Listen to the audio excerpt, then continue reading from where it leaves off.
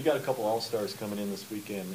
Russell Westbrook just got, 10 straight triple-doubles. Sure. And you got James Harden with 30-point games. I'm just curious from a player's perspective, which one do you feel like was harder to achieve, and which one was more incredible? That's fine. But that's okay. That's okay. I know. I figured they was going to get that. Both. They're all both hard, and uniquely, it shows the talent, that we have within the league. It shows still the progression within the league. I'm very proud about what both guys have done because they're making their mark for the league, and I think it really helps the growth of the league,